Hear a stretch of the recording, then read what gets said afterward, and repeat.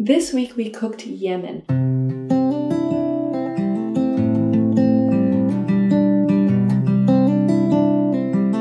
A most beautiful, magical country with mountains that there's houses just perched on top as though it were a wonderland.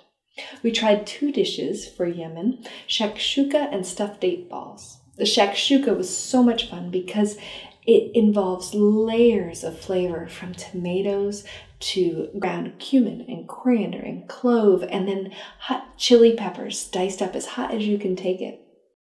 Where's the eggs? This is all eggs with tomatoes and things. Ava really enjoyed trying the shakshuka, even if she didn't really know what it was. Mom, is this an eggie? When it came to the dates, the stuffed date balls, I mean, this thing is so simple. You have 3 ingredients. You turn a date inside out, you pull out the seed, put in an almond, and roll it into a ball and cover it with sesame seeds. The result is a vegan sweet that apparently my husband really enjoyed, which was a big surprise to me because I typically have not enjoyed dates. The lesson this week is when you're not particularly keen on a certain kind of food, it's better to keep it to yourself, because if you tell your family members your preconceived notions, that might make them more hesitant to try the dish.